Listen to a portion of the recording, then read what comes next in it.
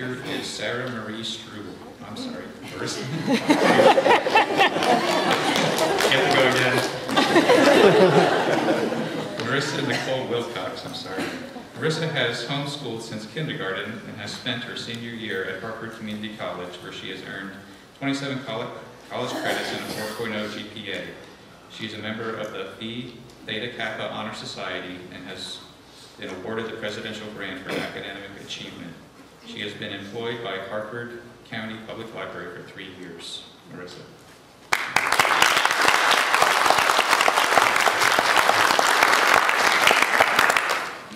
Good morning, and thank you all for coming and supporting us graduates as we celebrate the culmination of our homeschool education.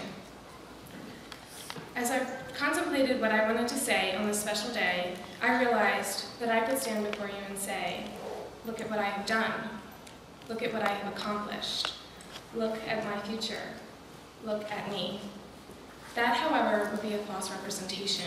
So instead, I stand before you and say, look at what the Lord has allowed me to accomplish. Look at what the Lord has enabled me to do. Look at the future that the Lord has given me, and look at the Lord through me. God's enabling grace has brought me through the last 17 years of my life and the past 12 years of schooling. He has placed many people in my path to bring me to where he has me now. My education did not take place in the local public school system, but rather in my home.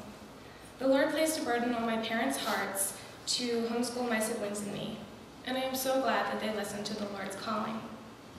Dad, thank you so much for guiding our home in the ways of the Lord. Thank you for all your sacrifices on my behalf. You go out to work every day and labor so that Mom can stay home with us. I have always taken what you do for granted, but I want you to know that I am thankful. Also, thank you for all the family devotions, fishing and boating trips, hikes, and memories. I love you. Mom, where would I be if you hadn't spent all those hours in your basement as a little girl teaching your imaginary class? You are a wonderful teacher, not only in the academics, but also in the spiritual realm. You have also taught me many lessons on how to be a submissive wife, a good homemaker, and a loving mother. You are amazing. You not only endured my tears over my lessons, but also my stubborn heart towards them. I am sorry for all the hours it took me to accept that A plus B does in fact equal C, and for every time that I wished that I could go to public school. Thank you for making learning fun and creative. I remember all the field trips, crafts, and co-ops, as well as the lessons that went with them. Thank you for giving up your dreams for me, and for doing it with all the love in your heart. I love you. Aaron, wow, have we changed. We have gone from worst enemies to best friends. I still say that you deserve the 2 times I bit you in bed that Dad tells everyone about, but I love you deeply. I look forward to many more girl talks in bed and inside jokes that only we share. I love you. Jesse, every time I look at you, I'm sure you've grown another inch. You have gone from the little boy who wore sweatsuits all the time to the handsome, godly young man you are today. I have to thank you for all your patience with me. Being the only boy of 4 girls, you have endured a lot, but I wouldn't trade you for any girl. I love you. Krista and Gianna, you are both the spitting image of Aaron and myself, and I hope and pray that you would both follow our examples as we follow after Christ.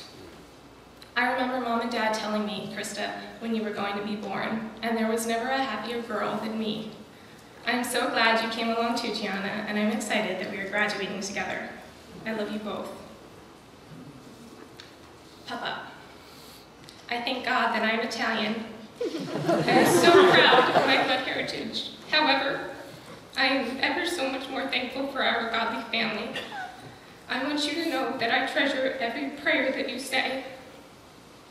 Mama, you are an amazing grandmother. Thanks for taking all of us grandkids in the back and giving us godly counsel. I love you both. To my church family and friends, my pastors, Pastor Hartland, Pastor Brent, Pastor Gray, and the late Pastor Wilson. Thank you all for being faithful men who have cared for my soul for the past 8 years. The Minor family. Mr. Tom, thank you for letting us practically live at your house. Miss Maria, I love you. What can I say? Thanks for all of the food, teaching, and hugs. Tom, thanks for being a great older brother. Justin, thanks for letting me tease you all the time. Hopi, you are a great sister and friend. Mr. Bert Lacey, I hope that we will continue to have our secret handshake for many more years to come. Hannah, I have no idea how your parents knew, but when they named you Hannah Joy, they got it right. You have brought so much wonderful laughter into my life. I love you, girl. Dan, I am so thankful to God for our friendship. Thank you for all the chin-up pep talks and laughs, but more importantly, for the spiritual exhortations and encouragements. To the numerous friends that the Lord has blessed me with, thank you for all being there for me, and I am grateful for you. To my fellow graduates, we are the largest graduating class of TCA of all time. That is so exciting. But I am so glad that I've had the privilege of growing up with you and now standing up here with you today. I have waited a long time to stand before you all in this cap and gown, but as the time drew closer and is now here, I began to realize the full impact of what it means. To the world, I am now an adult, ready to make my own decisions about my life. The future, although it holds excitement, can also be terrifying, since I will be venturing out into the unknown. My parents' wisdom has guided me to go to Harvard Community College this past year, and I'm going to continue there until next spring, when I hope to graduate with my general studies degree. Lord willing, I will then transfer to Towson University as a junior, where I will pursue a Bachelor of Arts in Elementary Education. Now, as I walk off this platform, I hope that you do not just applaud me, but praise the Lord for all of his kindness